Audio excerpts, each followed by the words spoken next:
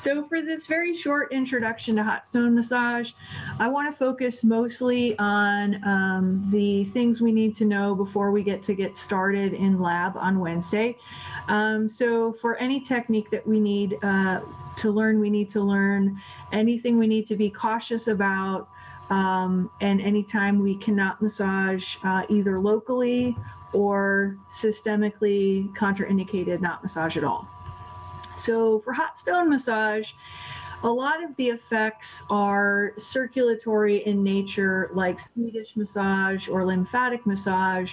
But of course, with hot stone massage, we're adding the element of heat. So we're not going to massage at times when elevating the temperature is not advised. And sometimes that's just locally, or sometimes that's all together. So first of all, the overall do not massage, hot stone at all. All the same things for Swedish massage apply. So an acute illness like a cold or a flu, fever, those things. And then we're also going to add circulatory conditions. For example, well, actually, I'm going to say, like, if there's an acute, this is a little bit different, but an acute flare-up of something like lupus doesn't respond well to circulatory massage. So if somebody has chronic lupus and they're used to getting massage and they know they respond well, that's different. But if they're in acute flare-up, we're not going to aggravate that. Sunburned skin, obviously the stones are not okay on that. If it's just a mild sunburn, and very localized to, like, let's say just the shoulders are pink, then you could do hot stone other places. But if they have like a severe sunburn, let's say 2nd degree burn, which is going to be indicated by the blisters, or it's a larger area of the body, then it would be better to just avoid altogether. Questions on that? Advanced or poorly treated diabetes. I would definitely get clearance on folks who have diabetes, whether the heat's going to be okay. Serious heart condition, this could be too much for them. Renal disease means kidney disease, same situation, and then high-risk pregnancy. Now, with pregnancy, as we talked about with pregnancy massage, overall, we don't want to raise their overall body temperature. So we're not going to do an overall, full body hot stone massage with pregnancy in general. But a very small area that wasn't raising their core temperature might be okay. But in general, we're not thinking hot stone massage. Are there any clarifying questions on that? And then some additional conditions or issues when heat is a problem. Obviously, inflammation. So whenever there's inflammation, heat is contraindicated. So that might just be a local inflammation. Very common example, sprained ankle. We would not want to use heat on that sprained ankle or anywhere distal to it.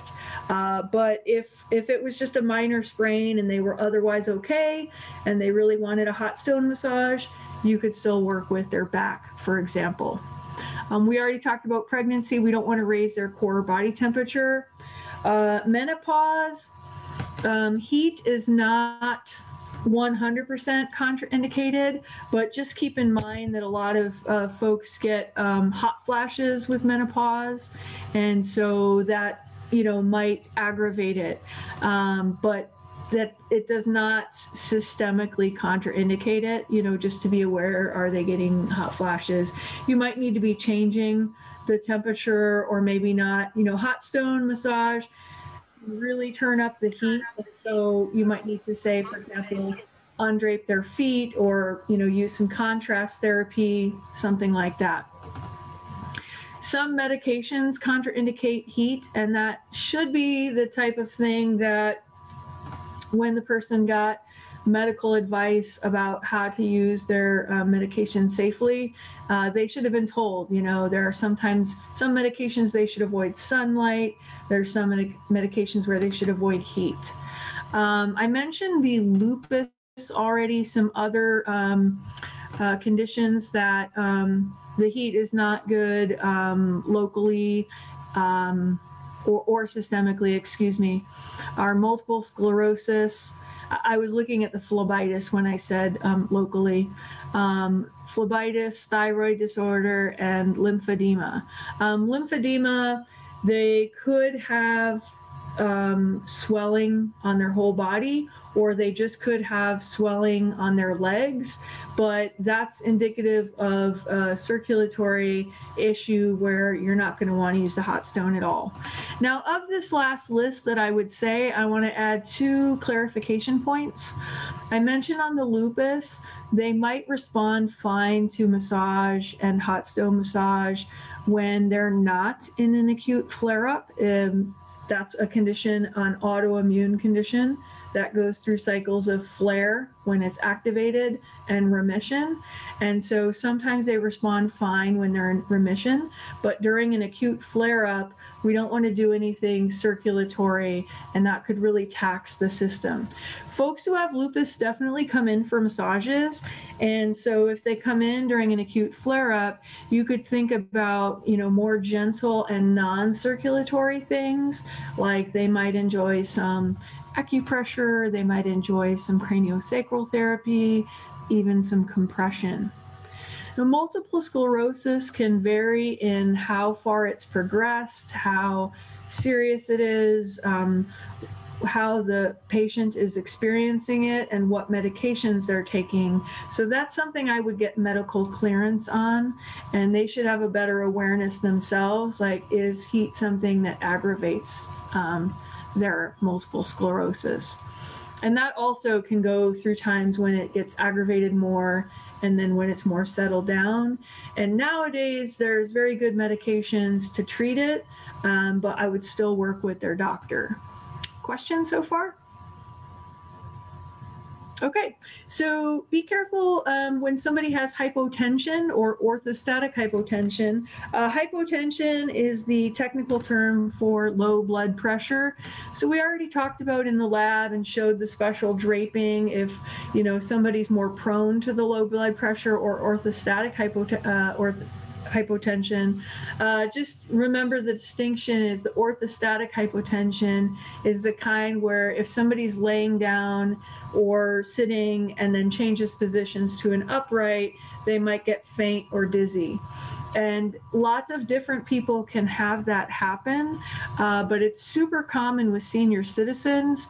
And so I would, be careful with them. I would be careful with senior citizens and hot stone massage anyway. There might be the heart conditions, the kidney conditions, the medications that contraindicate it. And then also a lot of seniors, depending on how senior they are, can get that frail skin. And so, not so great. And also just the heat can be kind of too much for it. So regarding if the client is otherwise okay, but they might just get dizzy when they sit up, that would be great to do one of the assists. And obviously, remember, we want to drape them modestly for that. And so the draping I showed the other day, where you can keep them completely modestly draped, help them sit up, stay with them to make sure they're okay, and then you can leave the room for them to get dressed. That's true, hot stone, not hot stone. Anytime there might be an orthostatic hypotension issue. A lot of people are aware if they already have that issue. And that's one of those things you can also kind of just screen out by, if folks have had massage before, if folks have had hot stone massage before, then they often have a better sense of how they respond to it. Sometimes people who don't normally get orthostatic hypotension also can get dizzy if they're really dehydrated. And the hot stone massage, if they're already depleted of fluids, this can be pretty warming. There might be some sweating involved. So, it really is good to make sure that they stay hydrated. Questions so far? Some local contraindications. Artificial devices like pacemakers, implants, hip or knee replacements, even some metal pins and plates and rods can be sensitive to the heat. And also with the weight of the stones, I'm pointing here in case they had a pacemaker, but also we don't want to, dislodge it with the weight of stones. But those are areas that, the pacemaker and implanted devices, those would be avoided under any circumstances. The ones that we're adding to the list are, the things that the heat really aggravates, and those can include, the implants, the pins, the rods. Similarly, and yet different, is if they've had nerve damage. So minor nerve damage might be okay, but if they had a surgery or some other reason why they had a little bit more serious nerve damage, one of the responses can be hypersensitivity to major temperature differences. Not everyone gets that, that can be different from nerve, issue one to the other. But sometimes, say, for example, if there was a nerve damage, they might feel cold really intensely just in that area, or heat. So something to communicate with them and be aware of. So I would just avoid it, right? Not use heat, obviously, where the heat bothers them. Questions so far? Okay, varicose veins, that's on our regular caution list anyway. With the heat and the stones and the big circulatory, I would say even more. But just to clarify, because I'm sure you've seen that lots of folks get like those little, very subtle spider veins. Those are not as big of an issue. You can massage those. The ones we want to be really careful with are the big, thick, ropey veins. The big, thick ones might have more damage, to the veins, and we don't want to, cause any further damage or, possibly dislodge a clot or something like that. So those twisted, big, thick, gnarly veins you could avoid, but you don't have to avoid all the little tiny, thin ones. And while you're getting started in lab, feel free to ask me anytime if you're not quite sure the distinction. Questions so far? Yeah, actually, I feel like varicose veins come up a lot, and I'm not 100% sure what the danger is there. Is it just because they're so close to the surface that they are prone to being damaged more easily, or I'm not really sure. One of the things is that they're already damaged, especially when we get into the big, thick, ropey ones. That's already a damaged vein. So part of the issue is we don't want to damage it further.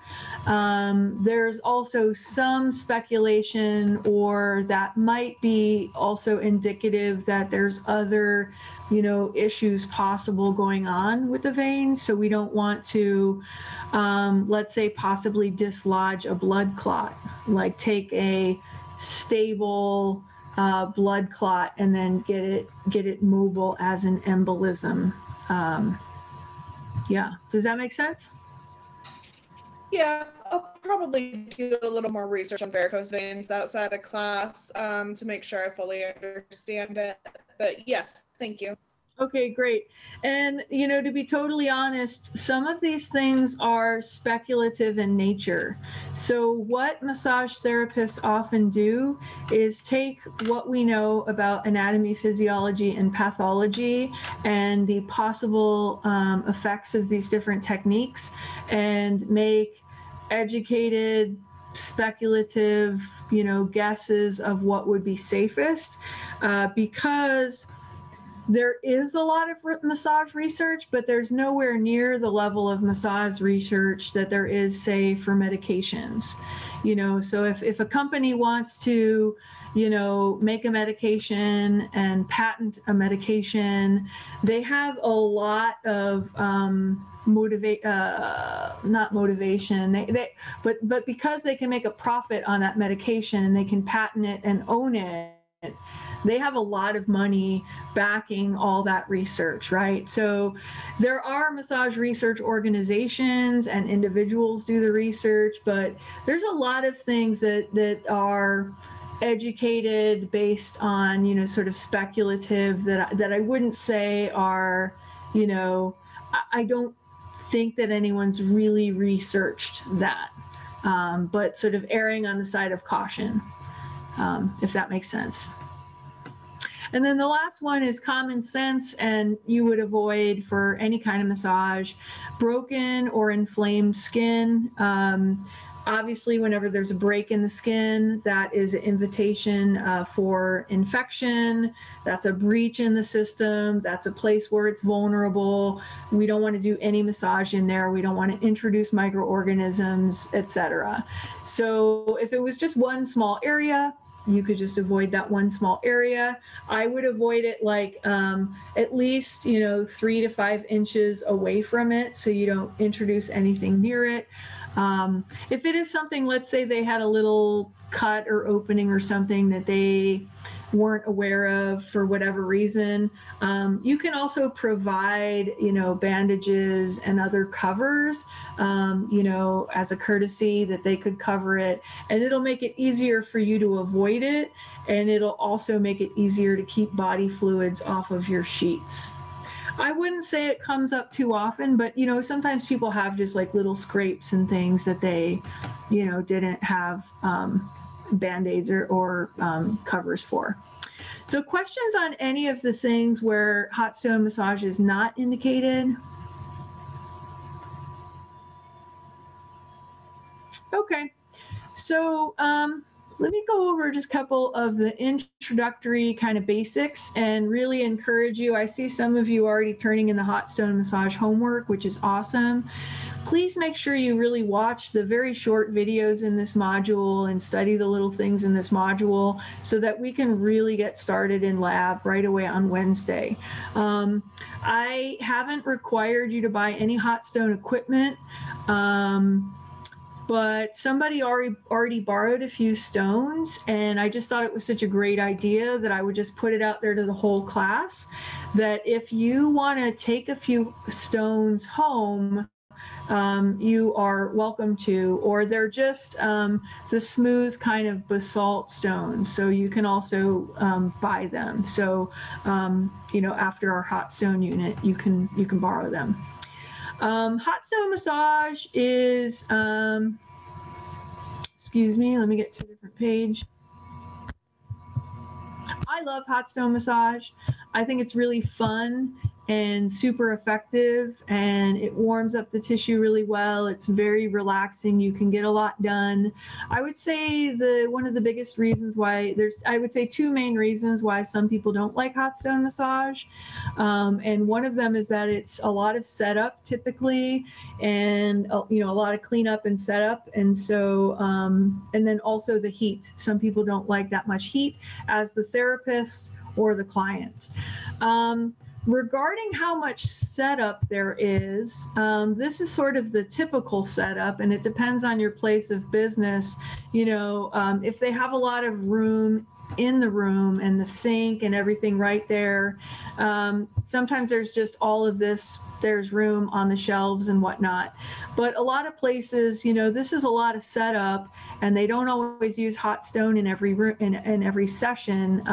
So a lot of places actually have some type of rolling cart like this that you would literally, if you had a session of hot stone, you would literally put your stuff together and take it to your room and set it up. There's some variances on what you can buy and how many stones, what kind of heater to get, etc. I'm going to tell you a couple sort of shortcuts or options if you want to use hot stones, but you don't want quite as much setup time.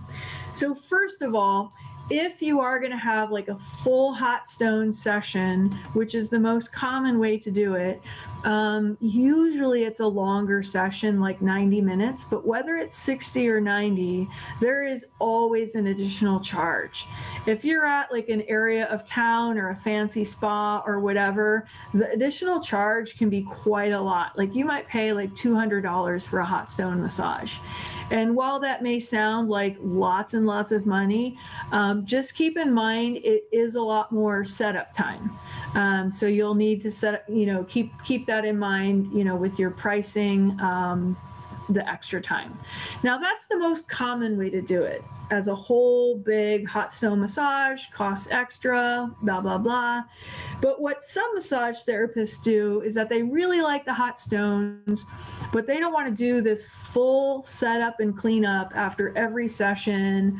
So what some massage therapists will do is set up the hot stones in either a professional hot stone heater like this one, you can just use a crock pot or a roaster. Sometimes people will use, that to save money.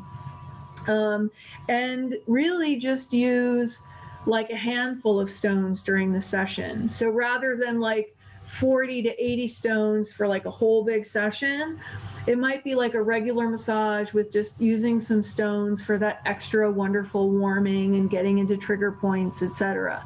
And so in that case, as long as you're using a scoop like this, and not plunging your hands into the water or otherwise contaminating it, if you're just grabbing out some stones with a clean utensil and not contaminating it, you could just, set this up once and have enough stones in there as a nice little add-on for multiple clients. Now, I'll be honest, not a lot of therapists do it that way, but I do know some therapists who have enjoyed doing that. So, questions so far? Nope. Okay. I have a quick question. If you were doing a full 90-minute hot stone massage, like how many stones would you need set up and ready for that?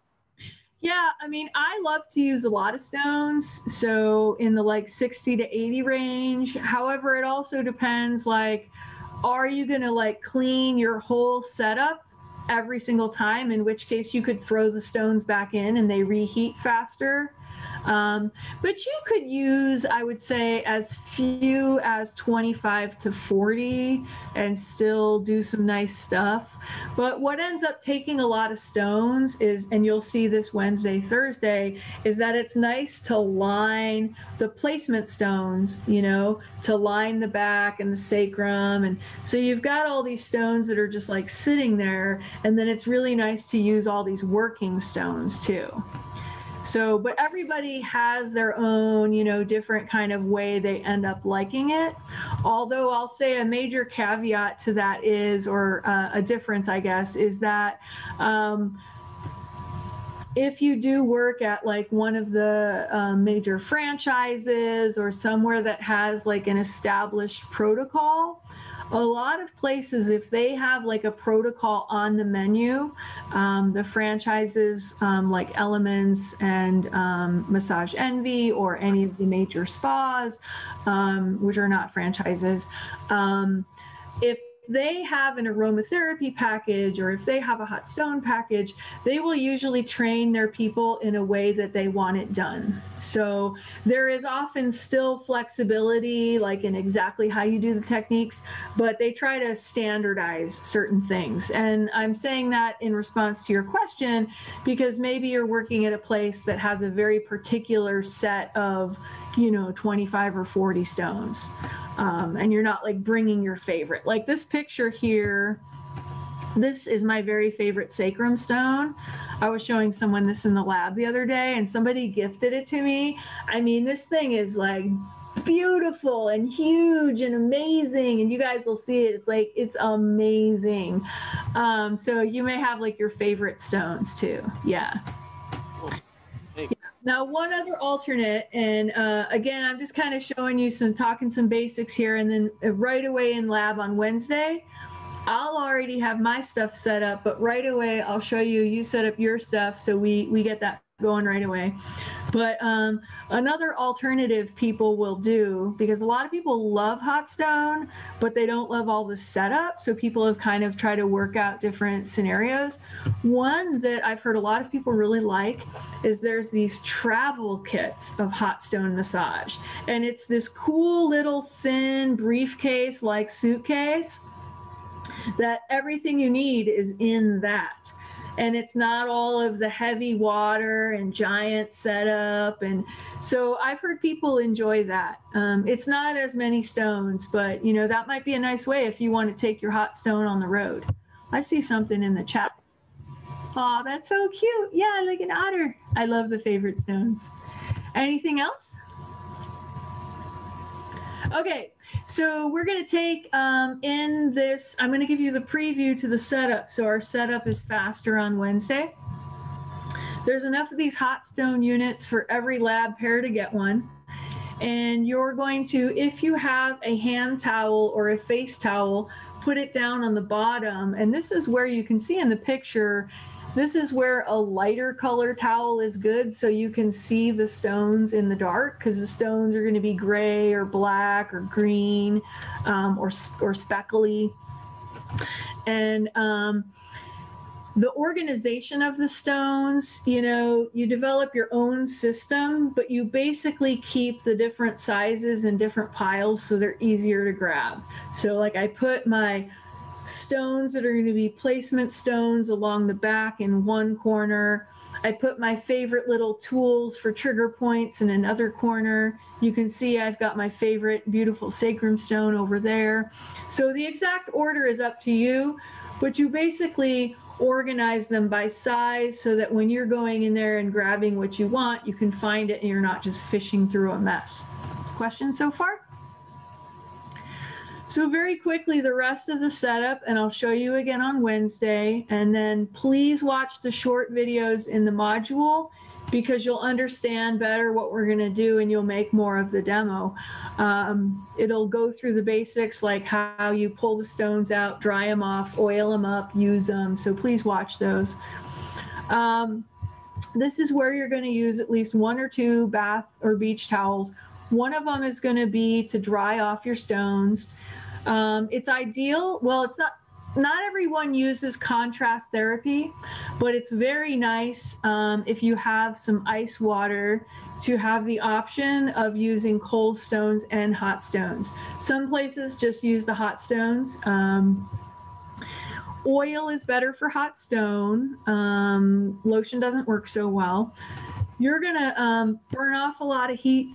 So definitely bring something to hydrate yourself. I recommend, you know, something with electrolytes, whatever you like to drink, even if it's just water.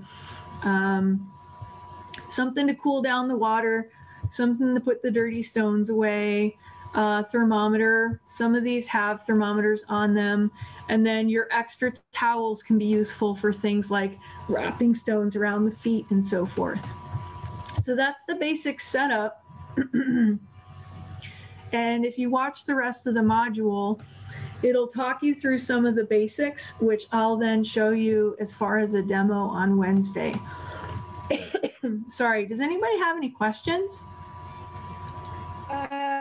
In the module, it mentioned if you or the client get too warm to spray them with like lavender or I think it was citrus. Do you have a lavender or citrus spray that you recommend? Well, the hydrosols are nice, like a lavender, rose, or citrus. The hydrosols are nice. You know, Simplers is one of my favorite medium price brands. I think that brand now is pretty good for an affordable brand. And if there's any that you find that you're wondering about, I'm happy to talk to you about more of them. Yeah. And obviously, if you're ever going to use any aromatherapy, you always make sure with the client, obviously, beforehand that it's okay. And in our lab scenario, we don't really use it much because that kind of subjects everybody to it. Yeah. But it is, the main caution with the hot stones, obviously, is that they can get too hot, and they can, if you're not careful, I would say the biggest risk is that you might burn somebody. So we're going to be really careful with checking the temperature of the stones and communicating with our clients to not burn them. And I'll show you techniques. The main one is that when you take out a fresh stone, dry it off, oil it up, check out the temperature. The main thing is those fresh hot stones, you're going to keep moving. So we're not putting the fresh hot ones still on the skin because that'll get too hot. Yeah. Anything else? And did that answer your question? We went over a lot of reasons when not to do it. What are some good reasons to do hot stone massage? Yeah, great question. So, it's super, super relaxing. It's commonly like a spa treatment. It can be super pampering. I mean, I've had hot stone massages where they just have you on this extra cushy table and all this extra cushy stuff. And it's just this long, luxurious, amazing treatment. I find as a therapist, it's relaxing to do. But the other thing is it really melts the tissue fast. So it really expedites that thixotrophic effect. So when you get the hang of what you're doing, you can actually use it to get more work done quicker. So for example, you can even use it as a warm up before treatment work, or even use it to do treatment work. Like you can use it with MFR, and because it's speeding up the thixotrophic effect, you're just like, whoa, things are melting, right? It's very cool. And similarly, you can even use it for neuromuscular therapy, where that heat can really aid the speed, which you can get rid of those trigger points and so forth. So while I would say more people use it for relaxation, you can really use it to work, to get the stretching, to lengthen the tissue, to speed up the thixotrophic effect, get that MFR going, get the trigger points going, use it for acupressure. Yeah. Great. Does that bring up a follow-up question? Okay, cool. Anybody else? Okay, so for lab on Wednesday, and this is in your calendar, just make sure that you bring at least 2 to 4 bath or beach towels. That's required. It's okay if it's literally your bath or beach towel, as long as it's clean for lab. And then optional but very useful is if you can also bring hand towels, again, 2 to 4. Blankets are always optional, but it's nice. And then just really do bring something to drink. If you have a closed container of water, we can make sure that there's an area of lab where you can take turns for hydration. Because as a massage therapist, you're definitely going to feel working with that much heat. And if you were a massage therapist, like just in one room, all by yourself, like just 1 or 2 treatments a day, maybe not that big of a deal. But if we have good attendance on those days, and we've got like 5 to 8 of these all going all together all day, it turns the whole lab into this like tropical butterfly house. And I think it's really lovely. I enjoy the heat, and it's beautiful and relaxing and so fun to work with the stones. But you're definitely going to want to stay hydrated. Yeah. And we might need to open up the doors too, right? If you guys get too hot, especially with our extra COVID gear on. Yeah, cool. Well, it's a lot of fun. It's a great add-on. And if you don't end up liking it, that's okay. It's not something you're required to do, but it's a great thing to know how to do. So anything else? I'm excited. Thanks. Cool. I'm super excited too. All right. Well, I'm going to go after this job. I'm going to go to a massage job after school today. So I won't be on Canvas till later today. Okay. Thank you. Yeah, I'm excited. I can't wait. Tuesday, Wednesday. I'm excited. Thanks so much, Z. Great. Bye, everybody. Tomorrow on Zoom for A&P and PATH, but Sharice will be there too. All right. See you tomorrow. Good job. See Thank you. you. You're welcome. Thank you.